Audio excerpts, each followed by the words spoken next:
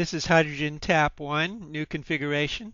We have 4.78 amps flowing from a 12-volt battery supply, no charger attached. As you can see, the considerable amount of hydrogen being produced here.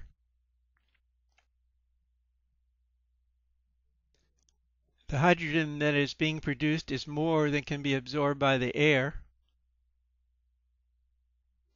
The top of that cell is open. You can see the hydrogen bubbles flowing down. This new cell would enable us to hook many pieces of stainless steel together to produce more and more hydrogen.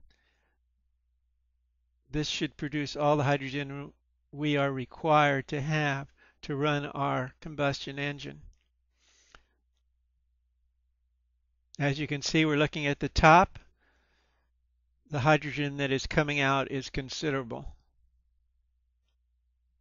Just a moment, we'll show you the actual stainless steel.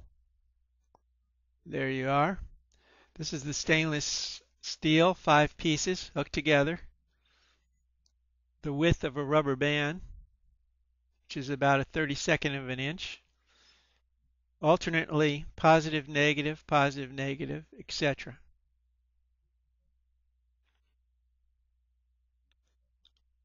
As you can see with this configuration, we should be able to produce considerable amount of hydrogen, all that is required to run our combustion engine.